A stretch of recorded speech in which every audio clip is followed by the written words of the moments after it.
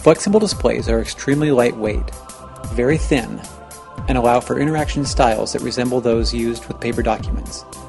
Bending the display as a form of input is a new and promising affordance of flexible displays. We conducted a study to evaluate the use of bend gestures on a real, functioning, flexible display. The display we used is a flexible version of e-ink. A flexible printed circuit with resistive bend sensors is used to detect the bending of the display. The display is bent to a shape selected by the user. This shape is recorded in the software. When this shape is repeated, it triggers an action on the device. Participants generated bend gestures and used these gestures to navigate through a menu of contacts, make a call,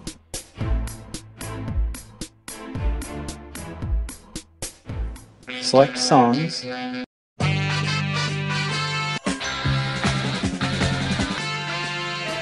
and perform a variety of other actions with paperphone. We cataloged all the bend gestures and the actions with which they were paired. In this video, we explore the use of flexible displays for different form factors in wearable computing. Here we see Snaplet as a wrist-mounted device. It takes on the shape of the wrist and thereby texts that are appropriate for that kind of wearable form factor. Here we see how the user is manipulating a media player using touch. When Snaplet detects that it's being held flat, it opens up a notebook application that allows users to write with a pen on a flexible Wacom tablet that's mounted on Snaplet.